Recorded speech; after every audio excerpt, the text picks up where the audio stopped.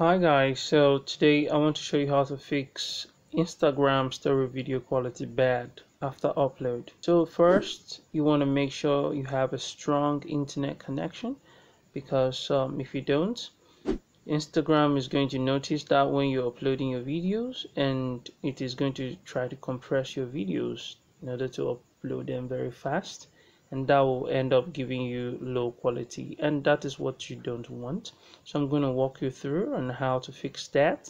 So you want to open your Instagram app and then click on your profile and then select the three lines at the top right corner here. So that will take you to this page, and you want to click on setting.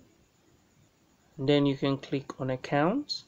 Alright, so now it will take you to this page, and then you need to look around and select cellular data usage.